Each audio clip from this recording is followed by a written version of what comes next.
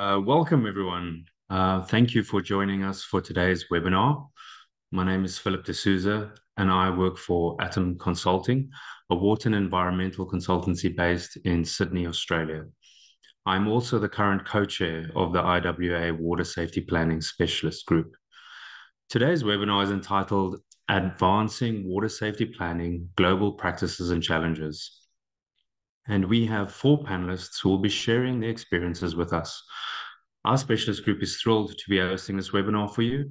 And just to note that we have 286 participants from 80 countries who have registered for this webinar.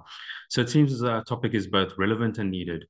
And we hope that we can provide some insights to challenges you might be facing, which is the aim of our specialist group. If you have not yet joined our specialist group, please do so via IWA Connect. So why this webinar? As you may be aware, the second edition of the WHO IWA Water Safety Planning Manual was released last year in 2023 and reflects the practical water safety planning experiences gained from around the globe. In essence, we have seen that many water utilities and municipalities continue to struggle with operationalization of water safety plans, making it part of the day-to-day embedded activities. Through this webinar, we aim to share the experiences and challenges in developing, implementing, and sustaining water safety planning practices by utilities from various geographies and with varying states of water safety planning maturity. First, we will have Rory McEwen from the World Health Organization, followed by Annette Davison from Australia, Alejandro Araburu from Uruguay, and then Mara Ramos from Brazil. Please note that this webinar will be recorded and be made available after. And just a little bit of housekeeping to note that you will all be muted during this webinar. If you have any questions during the presentation, please type them into the question box, which you will find in your Zoom control panel, which is at the bottom of the screen. I'll bring these questions up at the end of the presentations, and we will work together through them with the panelists. Please do not post any questions in the chat, as this is reserved for other webinar-related issues, such as checking sound and connections and so forth. I would also like to draw your attention to the IWA Water Safety Planning Conference, which will take place in Montevideo, Uruguay, from the 4th to the 6th of September this year, 2024. The program includes oral and poster presentations, specialist workshops, and also a technical tour. Everybody is looking forward to welcoming you to Uruguay. We have the IWA, OSA, the University of the Republic, the engineering faculty there, and also the Ricaldoni Foundation. So please, if you can join us, that would be wonderful. Okay, so without further ado, we're going to jump to our first speaker, and that's going to be Dr. Rory Moses McEwen. Rory is well known within water safety planning community. He has over 15 years of experience in drinking water quality and public health. He currently works with the water and climate team at the European Centre for Environment and Health for the WHO regional office in Europe. And prior to this, he has worked in the water industry in Australia. He's been responsible for operations and risk management for water, wastewater, and recycled water products, and as an academic in the field of environmental microbiology. Rory, over to you. Okay, that's great, Philip. Thanks very much indeed. And thanks to you all for your kind attention. It's great to see such a global spread of participants in the chat. And hello to the familiar names and faces that I know in there, and nice to meet the rest of you. So my aim now really is just to give you a very brief flavor of some of the latest trends and developments in water safety planning across the globe from WHO's perspective. So next slide, please. I'll start at the most zoomed out global level with the Sustainable Development Goals. So we're now well past the halfway point of the SDG era. And there's still a lot of work to be done, of course, if we're to stay on track to meet these goals in many regions. But this SDG agenda is really continuing to shine a light on water safety planning across all WHO regions. So many of us will be aware that SDG 6 for clean water and sanitation has been focusing on the indicator safely managed drinking water services. And this has been driving increased political will and, of course, increased attention on proactive approaches and risk-based ways of managing drinking water safely. And this in turn has been fueling a lot of interest in water safety planning globally. Next slide, please. And it's very clear, and there's growing recognition of the importance of a strong enabling environment to help support the sustainable implementation of water safety plans over the longer term. Now, this has included more robust policy instruments, such as drinking water quality regulations or standards that would require or promote water safety planning, right through to strengthened drinking water quality surveillance and monitoring programs and early warning detection systems. Now, one of the best examples of this strengthened policy environment comes from our European region, where the recast European Union Drinking Water Directive is, as we speak, being transposed into national legislation in all 27 member states. So this, for the first time, is providing a legal basis for water suppliers to undertake risk management in line with the principles of water safety planning. Now, we've also recently supported Sri Lanka in our Southeast Asian region with the revision of their national policy on water safety planning, which now includes a greater focus on climate resilience. I'll talk a little bit more about the climate resilient element later. And another example from Morocco in the Eastern Mediterranean region, which has recently completed a longer-term program to institutionalize water safety plans nationally. And this example is being served as a model and is gaining traction with a lot of interest across this region to follow suit. So next slide, please. And in line with the SDG ethos of leaving no one behind, water safety planning we're seeing is being increasingly used to ensure that equitable benefit is being derived from the process. And this means sort of benefit by all users of the system. Now, we know that people experiencing different sources of vulnerability and marginalization are more likely to lack access to safe drinking water. And the water safety plan framework can be used to give careful and due consideration to vulnerable and disadvantaged populations. And this helps to ensure that appropriate measures are being put in place for more equitable public health gains to be made. And this has been a particular focus in our Western Pacific region for the past few years. Next slide, please. And the challenges that water suppliers are facing in the threat of a changing and uncertain climate has been a key entry point for the uptake of water safety plans. Now, this challenge is truly global and is evident across all 6 WHO regions. But the work in this area has been particularly evident in regions that are most affected and least well able to cope with the impacts from a changing climate. So this includes our Western Pacific region, our African region, including Mali as a particular example, where one of our most recent piloting work is taking place on more climate resilient water safety plans. And also, of course, the Southeast Asia region. This latter region is, of course, currently experiencing unprecedented heat waves, and all of this is underscoring the need for a more, systematic consideration of all threats within a water supply system, including those from extreme weather and a changing climate. Now, next slide, please. And these challenges from climate change that I've talked about, coupled with other external pressures pressures such as population growth, migration, urbanization, all of which is really beginning to drive the safe management of water and sanitation systems closer together than ever. Now, the importance of a safely managed sanitation chain within drinking water catchments is a critical source protection measure, as I'm sure you'd all agree. And all of this is driving growing interest in a more holistic approach to drinking water and sanitation management. Now, the integration of water safety planning and sanitation safety planning has been well and truly underway in a number of regions across the globe.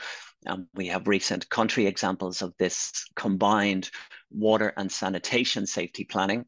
And this has been taking place in South Africa, India, Vanuatu, and in the Balkan regions in Europe. So next slide, please. Now, if we take all of these recent drivers into account, a global snapshot of water safety plans is showing us that over 90 countries are implementing at least one water safety plan or an equivalent risk management approach. Now, this has been helped by regional initiatives that have been supporting uptake. For example, our Pan-American region has been including water safety planning as a key performance indicator for all countries within the region. And a target has been set for water safety plan implementation in at least 20% of cities with at least 10% of the national population covered. So this is a set target. And I understand there are equivalent KPIs being applied in other regions, including our African region. And very encouragingly, we have seen a recent surge in the number of WSP-related policies. So we have now around 80 policies that have been approved that either require or promote water safety plans. And there's many more countries have these types of policies in development. Next slide, please.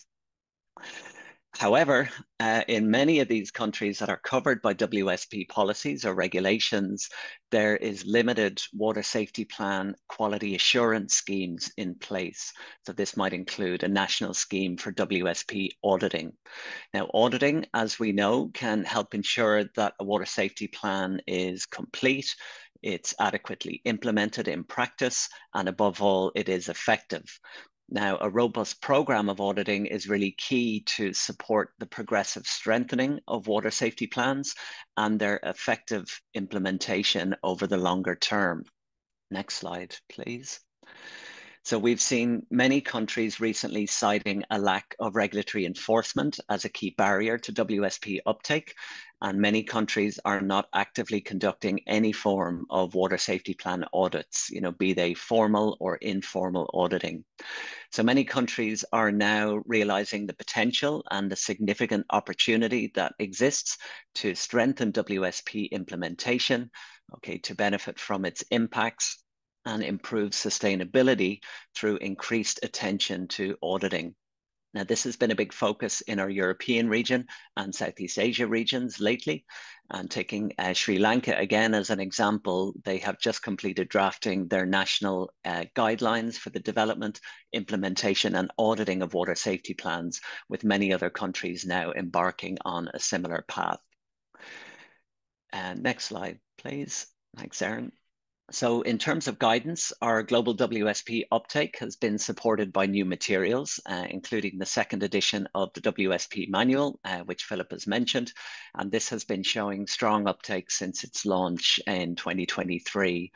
Now, a quick check of the recent stats right before the webinar started showed that we have over 6,000 downloads from the WHO website just over the past 6 months. And I should note this excludes downloads from other significant sources such as our partner and co-publisher, the IWA, and also from our water safety portal.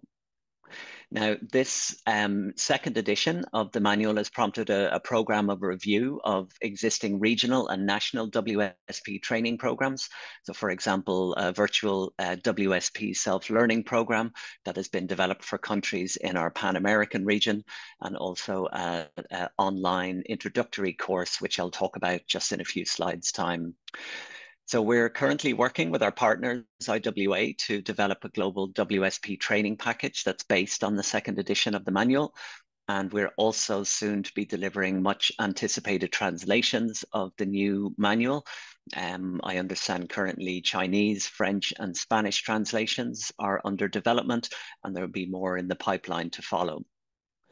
Now, in small water supplies, so stepping away from the urban area into more, small rural urban settings, we have our companion WSP guidance, including the second edition of the WSP Field Guide from our regional office in Europe. And this includes some very basic and handy templates that will help folks get started on their WSP journey. Now, next slide, please. And we'll continue with our focus on small water supplies. So the SDG agenda has really shone that brighter light on the particular support needs for small supplies, given the many common challenges that they face and the need for a more tailored approach to risk management in these settings. So to try and answer this call, WHO has just published earlier this year our guidelines for drinking water quality in small water supplies and supporting tools, the sanitary inspection packages. Now, these materials include new and more nuanced guidance for water safety planning that's tailored to small system types. So it includes common management types of small systems.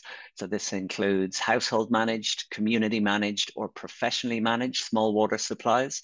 And the guidance now includes promotion of the role of sanitary inspection as an interim risk management tool, while WSP capacity is being developed, or alternatively using sanitary inspections as an alternative approach to water safety planning in some settings. So for example, in household managed water supplies, where capacities and resources are typically severely restrained and a full water safety plan may be impractical to consider. So sanitary inspections can be a useful basic risk management tool in these settings. And we're also seeing innovation in this small supply space, including a novel community-led water security and improvement planning in the Solomon Islands, which has a stronger focus on social cohesion and social contact in order to drive results. So next slide, please. And I'll just finish up now by mentioning that we're offering an introductory course on our free online learning platform, the Open WHO, and this is on water safety planning for urban water supply systems. So this was originally developed through our Southeast Asian office, but it's being presented to you as a global training package. It's self-paced. It's only a 2-hour online course, and it outlines the principles and steps of the water safety planning approach and presents some of the key success factors that really underpin effective and sustainable implementation. And this course is fully aligned with the second edition of the WSP Manual. And last slide, please. With apologies if I may have overspoken a little bit, but I hope this all gives you a taste of what's currently topical within the global WSP community. I have a QR link here to all of the resources that I've presented on the WHO website. And I'll finish up by saying that despite some of the recent successes that we've presented on the WSP front globally, there still are many challenges. We're not afraid to shy away from that statement. So I look forward to learning more about the approaches that countries are taking to overcome these challenges. And I'm sure that we'll all learn a very great deal from the case studies that are to follow. So thank you all very much for your attention.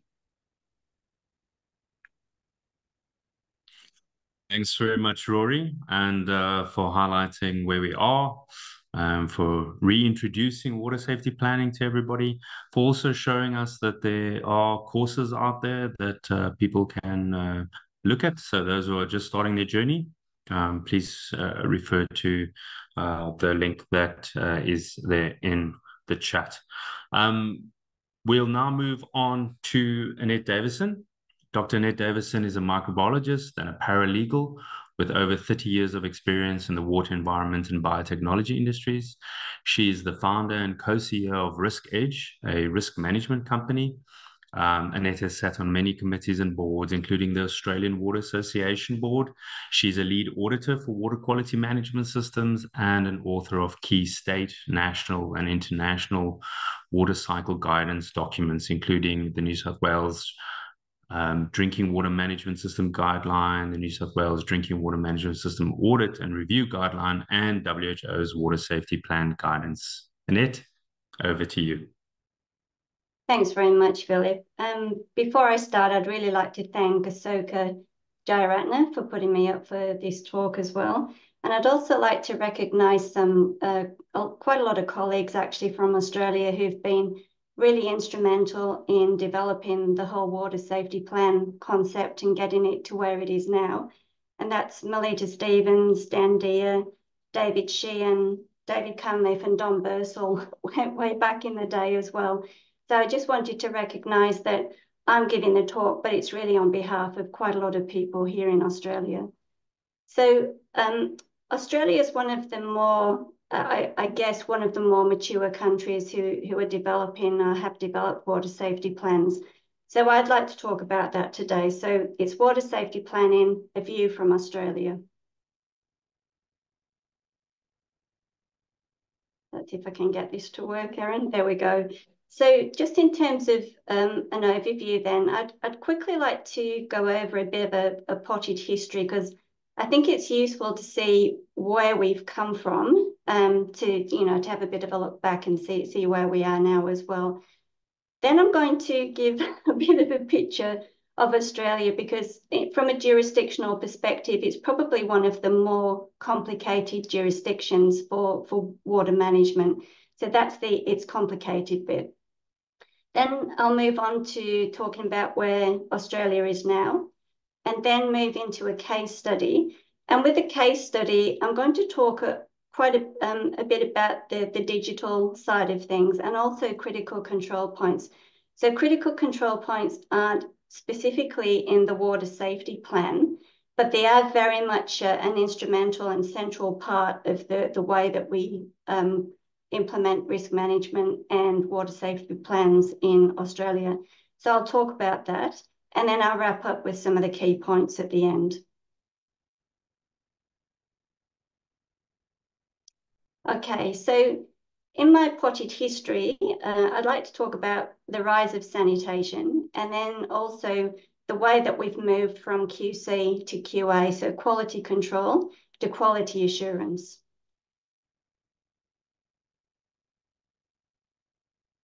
So I know I'll be teaching you to suck eggs, a lot of people who are on the webinar today, but I thought it was useful just to step back and have a bit of a look. So in 1829, we had the sand filter, and that was used for treating drinking water in London.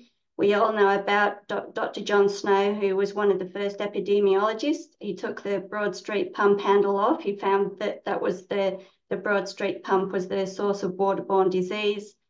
Then we started looking at, pulling in all our different indicators. So Klebsiella, we found cholera, we found our old friend E. coli, which still serves as well today as an indicator.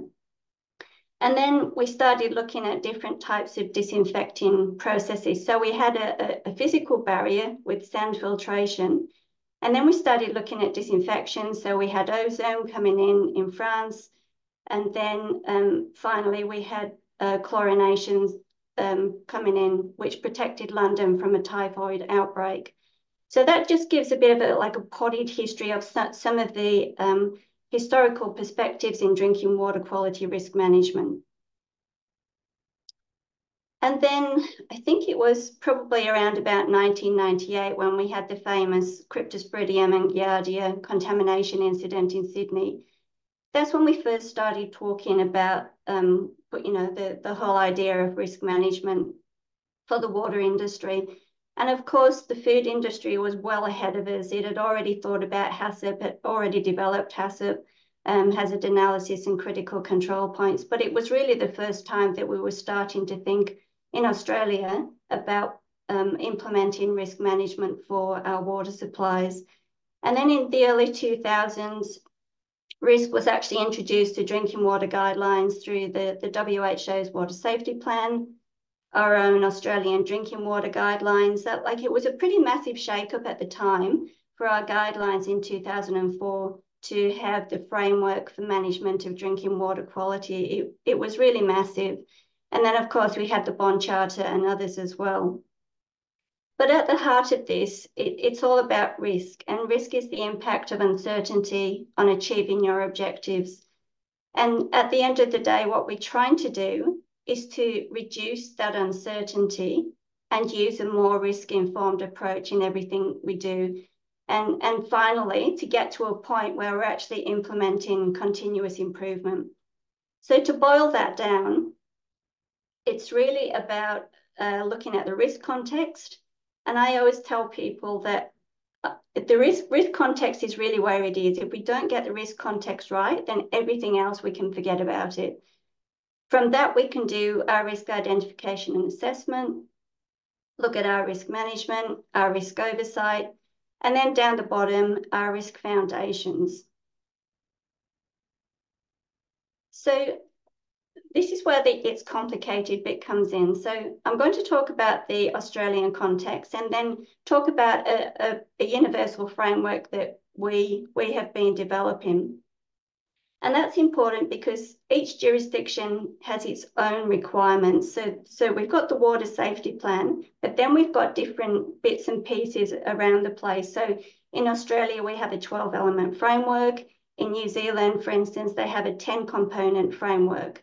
So we wanted to bring something that was a bit more universal and include critical control points. So I'll talk about that briefly. So in Australia, generally the framework applies, but each Australian jurisdiction has its own drinking water quality risk management requirements.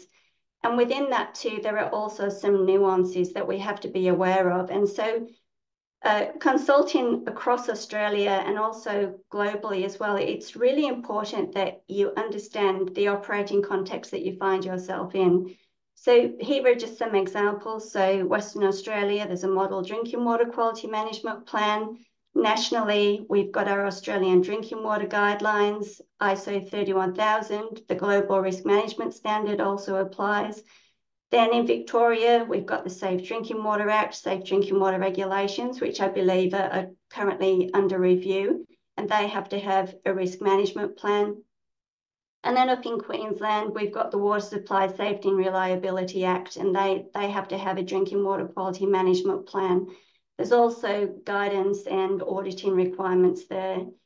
And then in New South Wales, which is my home state, it becomes even more complicated because we've got a range of utilities. We've got the metro utilities like Sydney Water, like Water New South Wales, Hunter Water, and they all operate under operating licence requirements.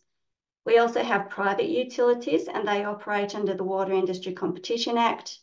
Then we have a bunch of, all sorts of other different water suppliers too, operating under different acts. So the Local Government Act, the Water Management Act, lots of different acts. But at the end of the day, if you're not operating under either an operating license or a private license, then you have to have a quality assurance program under the public health regulation, and that's based on the framework for management of drinking water quality. But across the country, we do have now fairly mature auditing around the place as well. It's more mature in some states than others. For instance, New South Wales is very mature for the metro utilities, and it's just starting its journey for the local water utilities. So given that diagram that I showed you before, we've put together some, I guess, pulled out some more of the detail about what we would see in a management framework. And I'll talk more about what some of the bits and pieces of this look like in a second. But what I wanted to do is pull your eye to these critical control points here.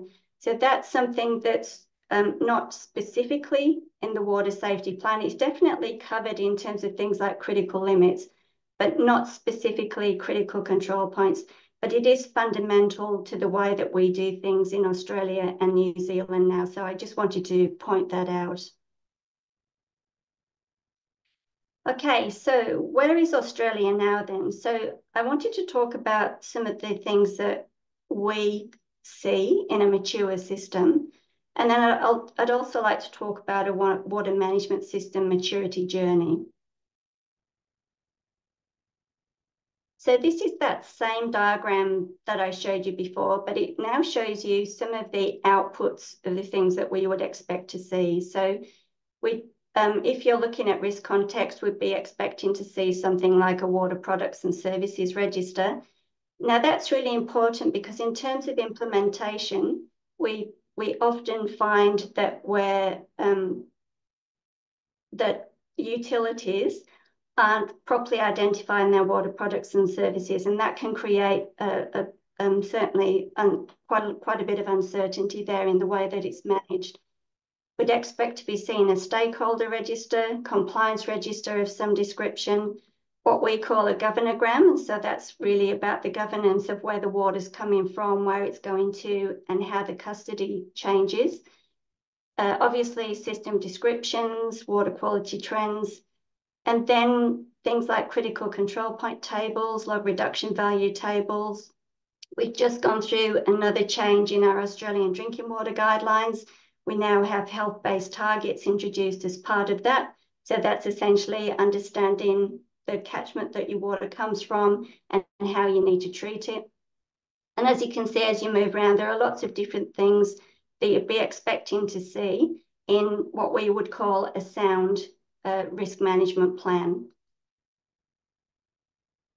So if we look at a maturity journey, then if you look down the bottom, you can see we've got increasing certainty in achieving our objectives. And so if we look at our steps, so we'll go all the way from initialization, which would be ad hoc, verbal, and relationship-based processes.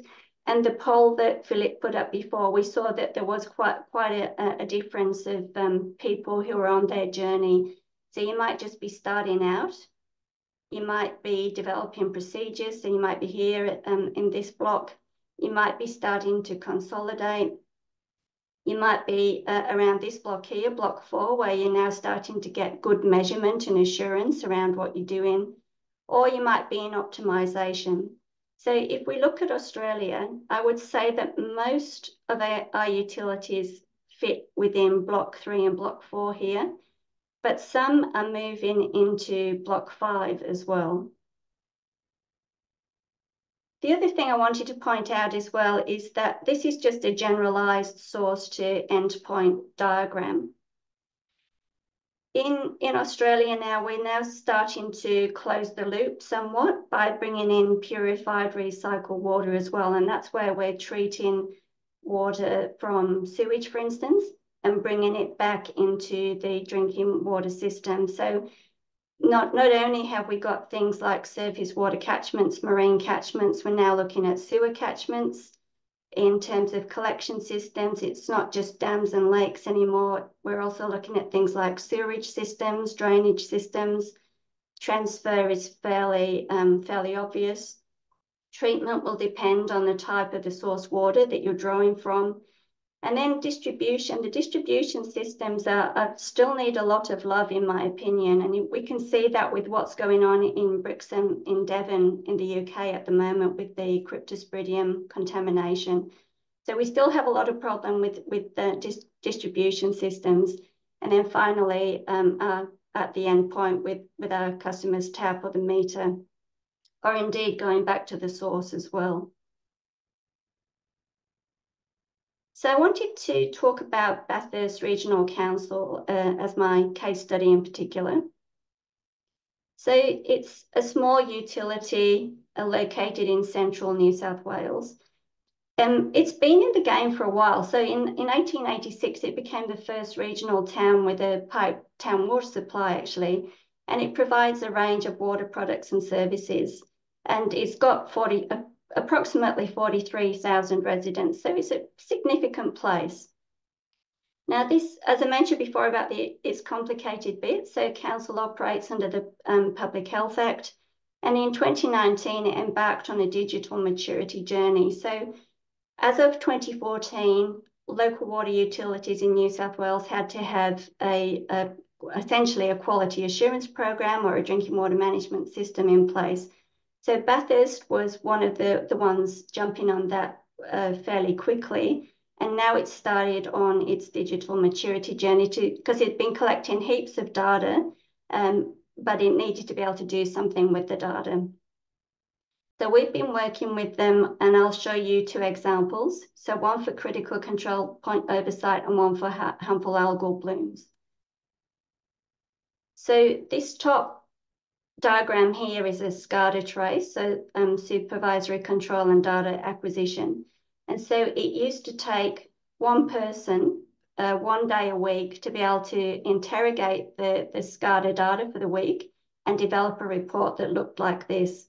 So we've been working with them, and Sarah Loader, who's on the call, on the webinar as well, was instrumental in developing some of the code that sits behind this, and some of the truth logic as well. So we can now get a weekly and a monthly performance update in seconds. And excitingly, we've just got reservoirs automated as well. So we can take inspection data and automate that through to this type of report. And then sitting under what we affectionately call those lollipops, there's a whole heap of richer data as well and information that's all automatically generated. And as I said, we've just got reservoirs automated as well. And that's been helping to drive a lot of behavioural change as well, not just with the transparency of the water quality information, but people actually can put 2 and 2 together now and see the importance of what they do. So it's been really quite transformative. So we can now get a weekly report in seconds. And for this utility, it's great because it gives them a real efficiency increase, which frees them up to do other things on their water safety planning journey as well. And then harmful algal blooms are becoming a real problem. So the report that Bathurst used to get looked something like this, and it would take one person around about a quarter of a day a week to do the interpretation, as long as it wasn't sitting on a fax somewhere. But now we can get automation. So the ranger takes a sample goes off to the lab, the results come directly back into the portal. We've got automation of the results in seconds, and we can got that heat map generated as well. So you can see here we've got the yearly trace, and horizontally we've got the monthly trace, and you can see the effects of the bloom quite nicely there. So just to wrap up, some of the key takeaways then, I think it's important to step back and have a look back, and we really have come a long way. And that risk management focus has really changed the way I think we provide all our water products and services now, and it's something that we can apply across the water cycle.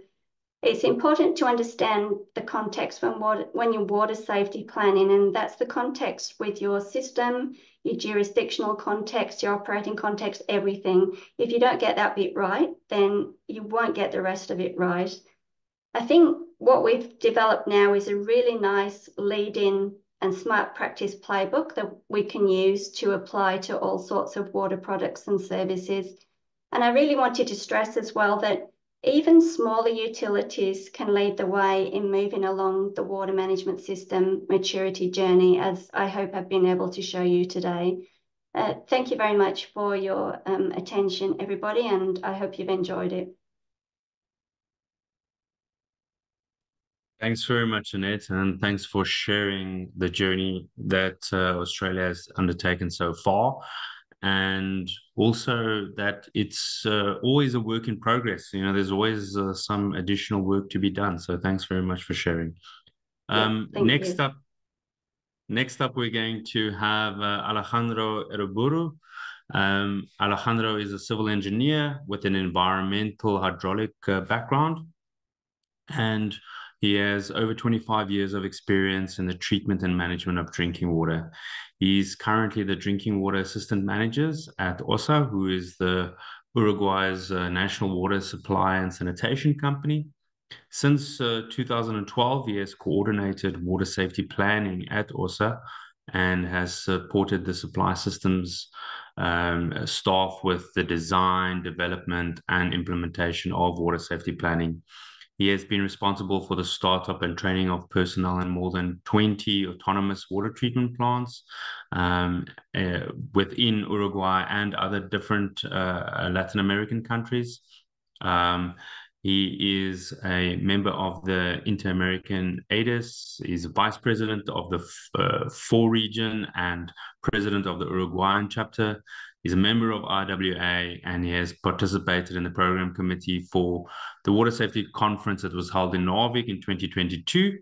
And he is also a leading force behind the Water Safety Conference, which will be happening in Montevideo in 2024 in September.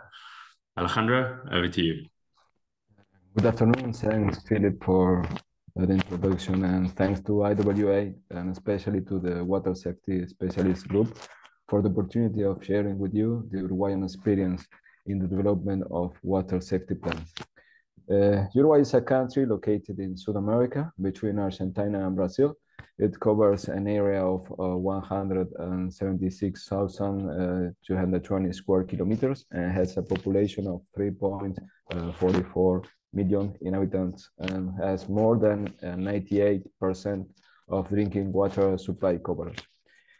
Talking about drinking water in Uruguay, since 1952, Obras Sanitarias del Estado, OCE, the National Administration of Sanitary Works, is the national public company responsible for supplying drinking water throughout the country and manages almost 570 water supply systems, of which 90% have less than 5,000 inhabitants and 50% have less than 100 inhabitants. This small system includes rural schools and small rural towns.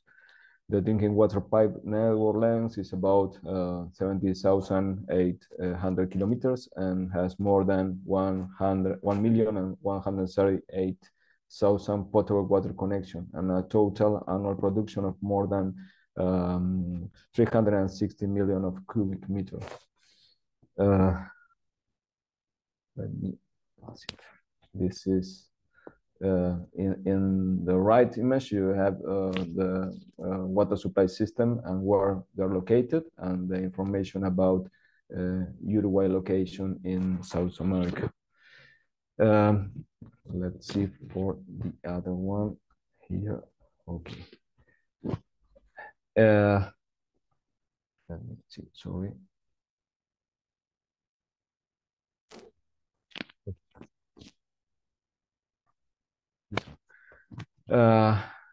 Talking about this kind of things that it's about water governance in Uruguay. Let me show what is here. Concerning the governance on the water sector, the executive branch is the National Water Authority and the one that formulates the national water policy. Water policy is proposed by the Ministry of Environment, also responsible for the administration, use, and control of water resources and the control of compliance with environmental protection standards. The health-based tertiary control standards are established by the Ministry of Public Health, and the independent surveillance is carried out by URSEA, that is the regulator. With implementation of water safety plan, the requirements set out in the framework for safe drinking water will be met. The framework for safe drinking water, first established in 2004 by the WHO, providing a preventive management approach comprising the component of health-based target, a comprehensive risk assessment and risk management approach, and obviously a system of independent surveillance that verify that drinking water safety is guaranteed by implementation of a water safety plan.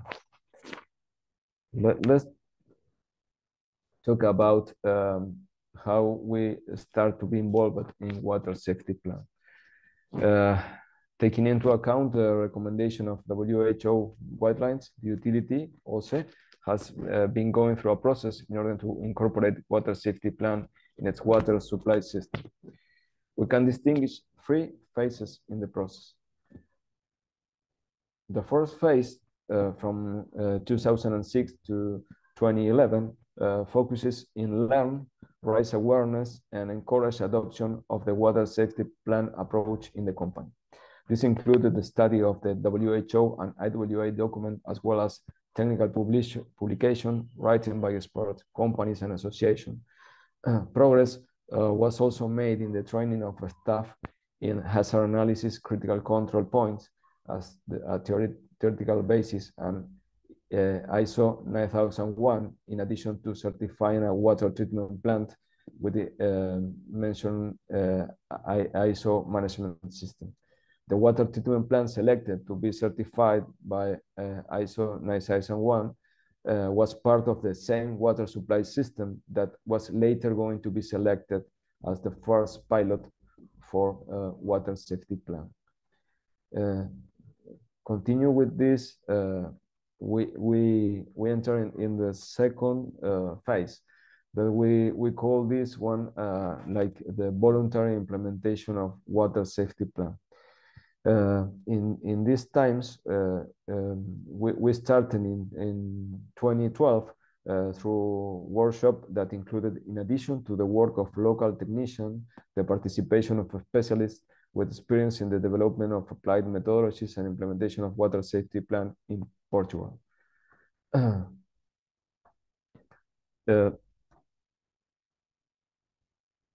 Two important things were defined in 2012. On the one hand, the mandatory documents to be drawn up for each water safety plan, and on the other, the structure adopted for the development. It was defining an organizational structure that reflects the national scale of OSE, the centralized production and the existence of a large number of water supply systems, incorporating the model suggested by the WHO in the first edition of the manual. This is Uruguay and the administrative division in department, and also in OSE we have the same kind of division with technician chief in each department and management, regional management. About in the right side of this, we have the way that we choose to the structure we adopted for development of water safety plans. We decide to have a WSP National Support Committee responsible for monitoring the implementation of water safety plan and report the results to the board of directors. This is integrated by the general management, regional management, drinking water and laboratory management, and the coordinator of water safety plan. Also, we have our department work teams that cover all the water supply system for each department, and also the local work teams. And these local work teams that represent each drinking water system are the responsibility for redact and carry on the water safety plan in each of them. Also, we have a water safety plan technical secretary with the water safety plan coordinator, technical specialist, and the function is to prepare general documents, to coordinate action, and provide technical support to all the system in the development of the water safety plan.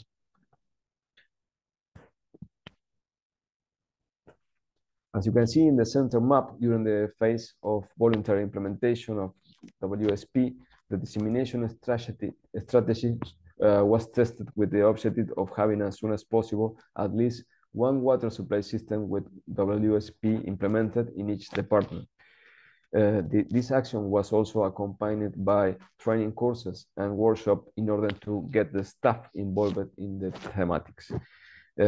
One thing that happened in 2017 that is the start of the ending of this phase is the government approved the national water plan between the programs of the national water plan. There is one about the incorporation of water safety plans methodology as a tool promoted by the WHO.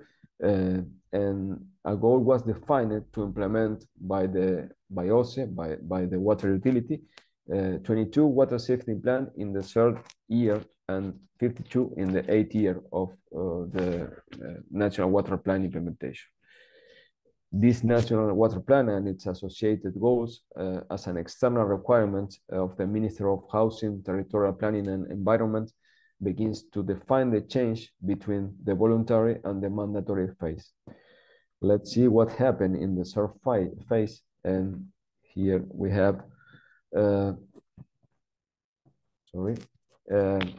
in 2018, the Uruguayan regulator for energy and water services promulgated a regulation intended to ensure a strategy that supports and promotes the water safety plan implementation and auditing in all drinking water supply system by 2030, considering an interim target for the implementation in 60% of the water system by 2025. Water Safety Plan regulation establishes a legislative and institutional basis for effective drinking water surveillance that promotes risk assessment and risk management in all water systems, from the raw water sources to consumer and throughout the country, and establish internal and external audits as mandatory surveillance instruments.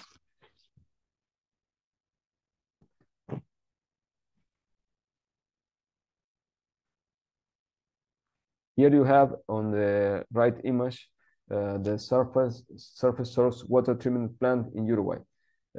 In OCE manage more than 60 surface source water treatment plants, and they represent annually the 90% of the total water that the utility produces. The other 10% come from underground sources. This is important to the thing that I will comment you next, because to support the water safety plan, ad hoc computer applications were developed by the OCE Information Technology Management, and the staff was trained in their use. They enable the management of operational data associated with the source, treatment, and distribution components, complementing and integrating the application of already active, allowing, among other things. An early warner of water quality changes in source is one of the important things that we can do with this.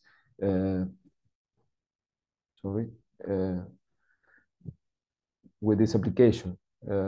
For example, this image came from a tool developed to support implementation of water safety planning in order to improve the management and integration of shared operational data for water treatment plants whose source water came from the same catchment area. As you see here, these blue points are different water treatment plants, and this is what operator can see and here they start to introduce information data about what is happening in raw water, what changes are they experiment. In the central graph, you can see an example of how changes in raw water turbidity can be estimated early, sharing data between two water treatment plants in the same river. We have like one plant over here and the other over there, and this is how the turbidity is measured in one of them, and this is what happened in the other, and they can prevent in advance what is going to happen and change operational treatment. Then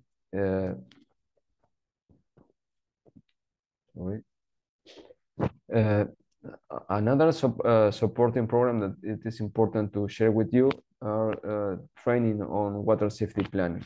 Since 2015, a training program was established with courses on the water safety plan methodology with an average of 2 editions per year. More than 120 participants have been trained.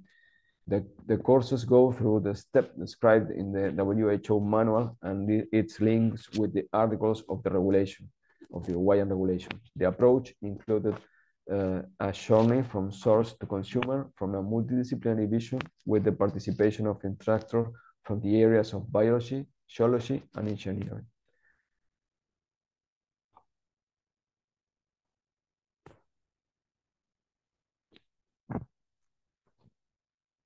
Also, workshop and in-person and virtual meetings were held, especially this virtual meeting established after the COVID-19 pandemic.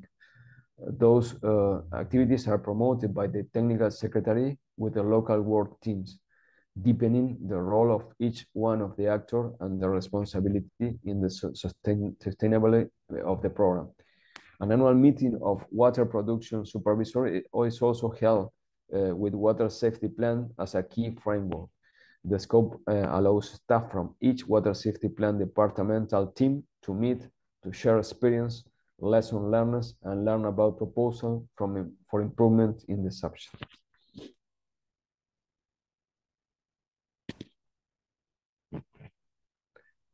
And let's talk about conference platform meeting.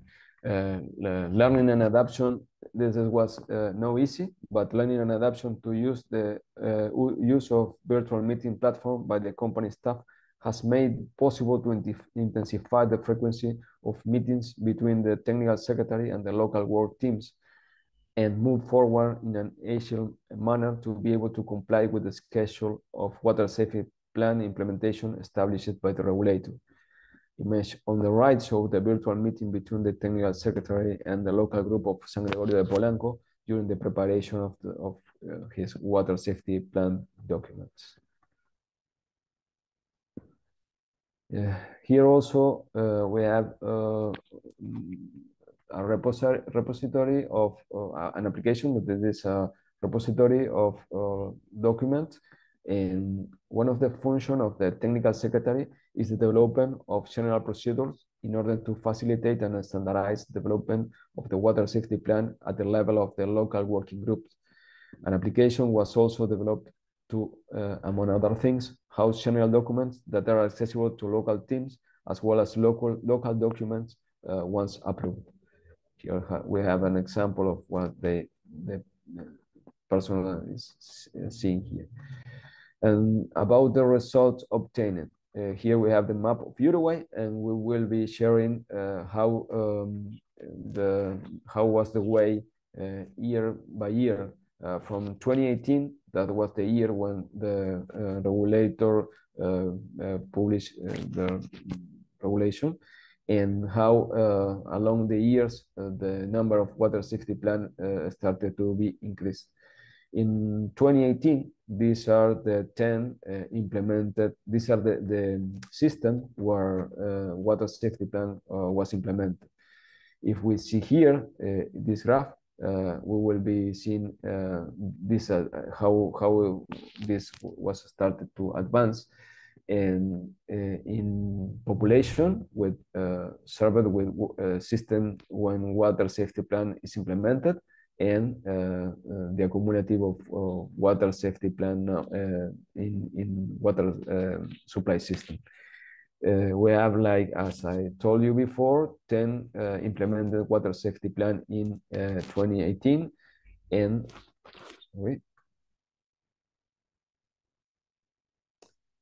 here we have next year the number of implemented. You also see how they are distributed, how they are geographically distributed. This is what happened in in the second year, 2019.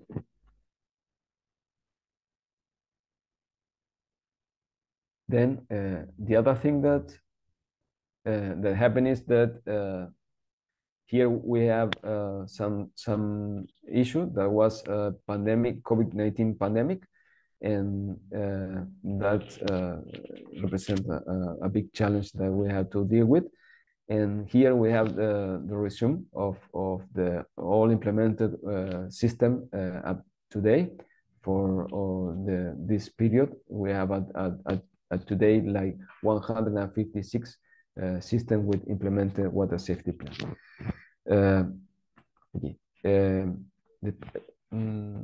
Some conclusion to start ending the presentation. One of the important things that help the utility to comply with what the regulator asked is the previous path taken by OSE with his first water safety plan pilot and his subsequent dissemination that was key to meeting the initial goals set up by the regulator. Regulation of water safety plan approved by RUSEA really contribute to give greater visibility to the water safety plan within OSE, fundamentally in the areas that are not directly involved with the operation of the treatment process, valuing the WSP in the management of the company. Also, the other important thing is that the work of local and departmental work teams that include personnel from technical sector, commercial operation, and regional laboratories favors better synergy between related processes and promote more efficient management.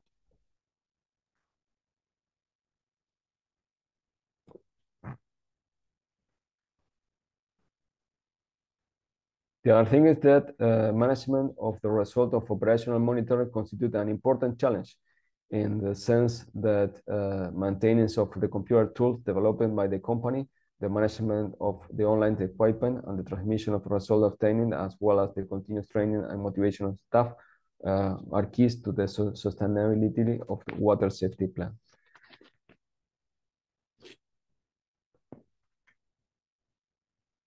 The other very important things are the audit program that URSEA started to do. We are just nowadays between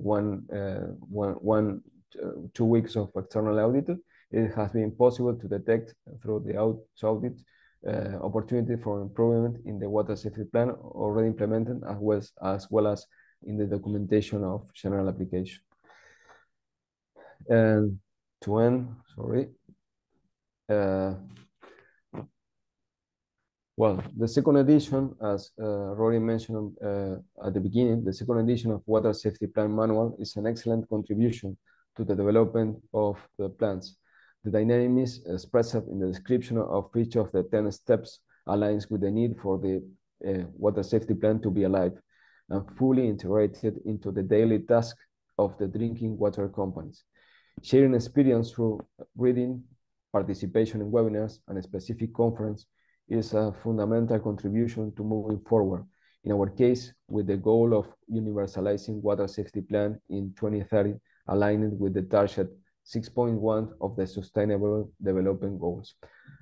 Thanks, and for any question, I'm here. Thanks very much, Alejandro, and for sharing all of your insights and the journey that you have undertaken in Uruguay. We are running out of time, so we're going to jump into the next presentation from Mara Ramos. We're very fortunate to have her here with us and to share some additional regulatory insights from Brazil. Mara is an accomplished professional in the field of civil engineering and sanitation. She holds a degree in hydraulic engineering, a master's in water resource management, and she's also got an MBA. She worked for a Brazilian water and waste management company for about 30 years, and she's currently the superintendent of the AEE, which is an agency linked to the Secretariat of Environment, Infrastructure and Logistics in Sao Paulo, Brazil. Mara, over to you. Thank you very much for the invitation. I'd like to thank the Water Safety Specialist Group and Erin for being here with you and learn about this very important issue. So as you said, I'm responsible for the water agency in São Paulo State, Brazil. This agency is responsible for giving the right permits to all kinds of users in the state of São Paulo. So I'd like to ask to follow the presentation for me, please. And for those that doesn't know, São Paulo is one of the most populous Brazilian states. We have 44 million inhabitants, and it's a quarter of the Brazilian population. With a high degree of urbanization, I'd like to present here for you the metropolitan region of São Paulo. This represents a major challenge of water supply and sanitation services, since we have in this area 22 million people. So this is the case study I'd like to present to you. Please, Erin, another slide, please. So the challenge is to provide the water and sanitation services in such a huge and urban area like that, you can realize. And besides that, we have more than 3 million people living in irregular areas, what we used to call informal city. So to supply all these 22 million people, we have a semi-integrated system with 9 huge systems, as you can see in the picture here. So these 9 systems are partially integrated itself, okay, to provide in total 80 cubic meters per second to provide water for metropolitan region population. So we have these combined systems, but they are not similar between them. We have 4 systems out of these 9 that we can consider protected systems. And we can see in the next picture a detail about these 4 systems. We can see that we have a huge area around the reservoirs that protect the water quality of these reservoirs. So we can see a huge shift and change and difference between the reservoirs that are protected and the others that are not. So in this picture, we can see the detail about the area that is preserved by the water supply operator in metropolitan region that is called SABESP.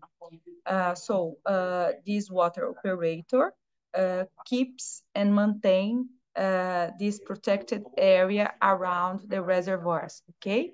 It represents 35,000 hectares of area protected and that keep and avoid to have pollutants carrying on to the reservoirs. So, as we discussed by our previous panelists, managing water is managing risks and also uncertainties. The water security plan, for sure, will guarantee that we have less risks in managing this water. But I'd like to say to you that in Brazil is not mandatory to have a water safety plan yet. We have a good improvement because in 2023, we had the first technical standard, the Brazilian technical standard, that gives principles and guidelines from the source to the point of consumptions. So I think this could be a huge shift in the water supply safety plans in our country. I'd like to ask Erin to show you the next picture. We see here the areas that are protected around the watersheds that supplies the metropolitan region of São Paulo. Here we can see a reservoir that's protected. And next slide, please. We can see also a reservoir with a huge area with a forest, Atlantic forest. I'd like to say that besides that avoid to have pollutants in the reservoirs, we also avoid that area being occupied irregularly.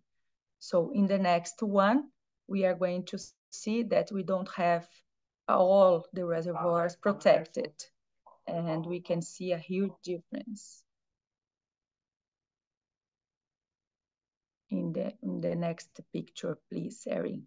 You see, here we have a lot of people living almost inside a water supply reservoir. So this is not so good. And the last one, please.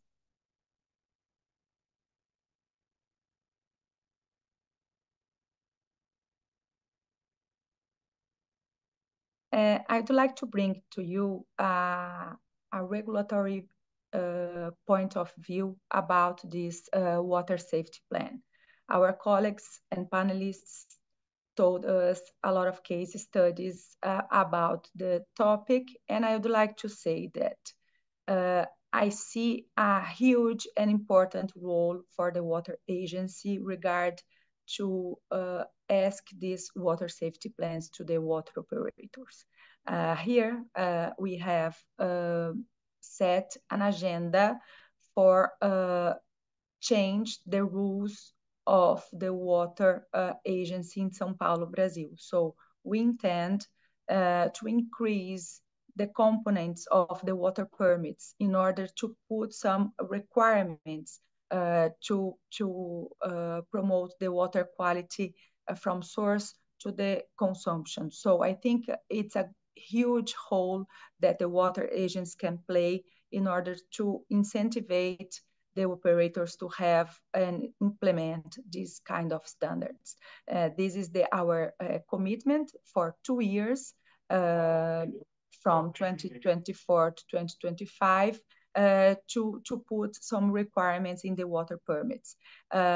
Just for you to realize that the previous watersheds and water bodies that I showed you that were protected, they were protected also because we have in the water permit this kind of rule. So I think this is a good opportunity for us to improve our system.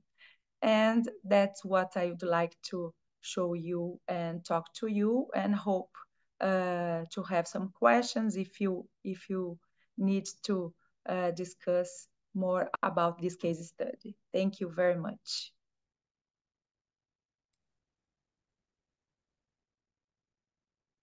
Thanks very much, Mara, and for showing us some of the insights there from Brazil. Protection of catchments are essential as a starting point for water safety planning, and the regulator and operators need to work hand in hand. Very important points. Thank you. I'm going to now quickly go to the panel members. Anything that jumped out at them, I'm going to go one by one. Panel members, to you, anything that you want to share. We're going to go as we did our presentation. So each of you 1 minute. Rory, do you want to share anything? Thanks, Philip. Yeah, a lot of interesting points raised there. A lot of them very globally applicable as well to many water suppliers. So look, the one that is of particular topical interest to us at the moment is around self-supply, how you manage risks effectively. So self-supply can mean different things in different contexts, but if we're looking at really taking the example of where it might be just say a household themselves is responsible, they're essentially the water supplier for their own household. And they would be receiving very limited support, say from government agencies. They might not even be included in drinking water quality regulations. So they're almost falling between the cracks of any systems that are in place.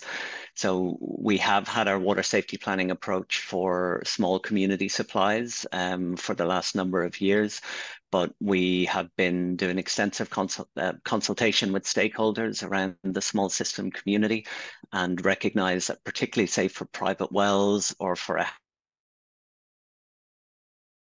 having a full water safety plan is really, if I'm honest, impractical in many of those settings. And this is really where we've tried to look at those different management typologies and look at more simple, stripped back risk management approaches. And I touched upon this role of sanitary inspections, which are a basic field-based checklist of yes/no questions. They can be simplified significantly for lower capacity settings like households. It can even be a series of picture cards approach, and trying to build capacity through community meetings. I see Annette was touching upon a little bit about how to engage with small communities to see the value and make the links between the risks and the public health in a way that's appreciated by sections of that community. So I think, again, it's this whole philosophy that water safety planning is flexible, and it's a way of trying to strip it back to a level of a practicality that's suitable for any context. So looking at households, then just quick sort of sanitary inspections done routinely with some management actions, not simply ticking yes or no, but looking at what needs to be done and providing support for those households to address any of the priority risks that they've identified. So yeah, that's probably my minute there, Philip. Great, thanks, Rory. No worries. Annette, do you want to share anything that jumped out at you? Yeah, for me, I know there were a few questions on the digital side of things, and I know I talked about that as well. But for me, I think we still got a lot of work to do in getting the basics right, even in a mature water safety plan country like Australia. And I think that's really been brought home just recently, and with what's going on in Brixham in the UK as well. I know, and one of the comments was about private land and private sources and contamination, and it looks like it was a damaged air valve that was on private land that allowed agricultural contamination to go in. So the question is, was that asset not known by the utility? And so surely you would think that by now that we would have good plans in place to know where our assets were.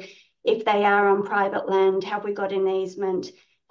Or have we been able to go in and actually have a chat with that private landowner and see if we can come to some sort of arrangement? So for me, it really is all about governance and distribution systems as well.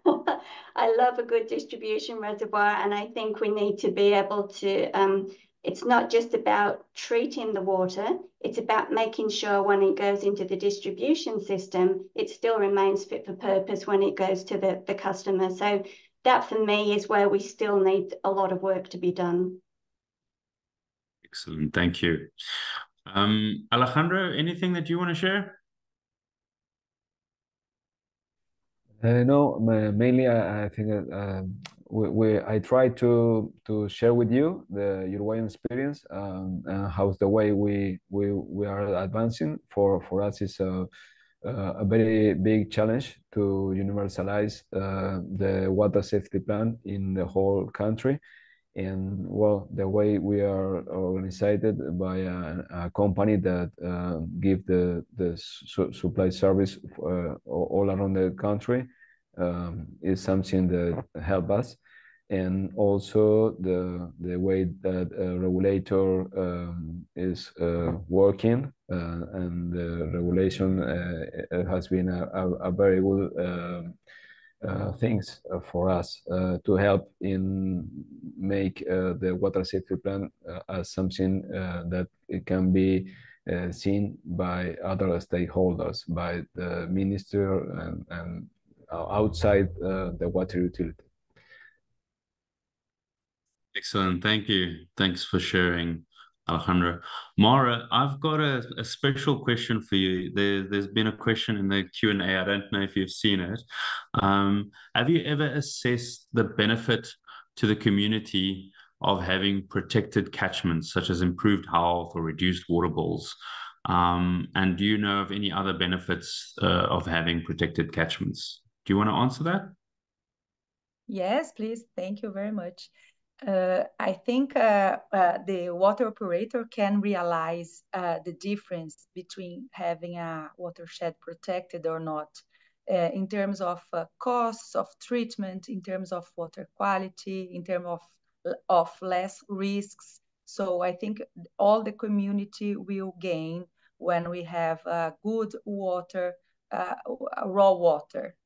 But of course, it's easier for a water operator to control a water treatment plant or a water distribution system. And it's not so easy to control a reservoir that not always is public, like someone said also in the Q&A. So it's a difficult question, an issue when you don't have public areas to protect it around. And as Annette said, I agree with her that is all about governance and it's all about public policy, how some region wants to protect their reservoirs and their water. So I think it will be a fact of sustainability to have the watersheds protected. So I think everybody will gain with that. That's my opinion, okay? And I think the regulators could play a good role at promoting these kind of policies. Great stuff. Thank you. Ladies and gentlemen, we are running out of time. I see we've only got 2 minutes to go, so I'm going to try and wrap up quickly. We will answer all of the questions that are in the Q&A. You will get feedback on that. So if your question hasn't been answered, you can look forward to feedback when IWA shares the recording, the presentation slides, and the responses to the Q&A session. Just to thank again all of our panelists. In summary, I think we've been reminded today that water safety planning is a journey, not an event. I think everybody mentioned that. Successful water safety planning requires a continuous improvement philosophy to be implemented throughout the water utility and municipality, and that also came through in some of the responses from the participants. Successful water safety planning requires you to operationalize these principles and embed them in your day-to-day practices, and that's not easy. It takes time, it takes effort, it takes resources, and no matter where you are on your water safety planning journey, you must not stop. I think that's the key thing. Don't stop improving, don't stop moving. Continue to share your experiences with us, continue to share your experiences with each other, and let's learn from each other. Let's continue to grow and ensure that we are supplying safe water to all of our communities. Thanks again to everybody for joining us today. Thanks to our panelists once again. Sorry that we couldn't chat for longer, but I think your presentations were excellent. And as you can see there right at the end, we hope to see you in Uruguay. Please join us at the Water Safety Conference. Looking forward to it in September. Thanks very much, everybody. Take care. There's some additional IWA webinars that you can sign up for. Please, these are excellent learning platforms and sharing from everybody. Thanks, everybody. Take care. We'll be in touch. All the best. Goodbye.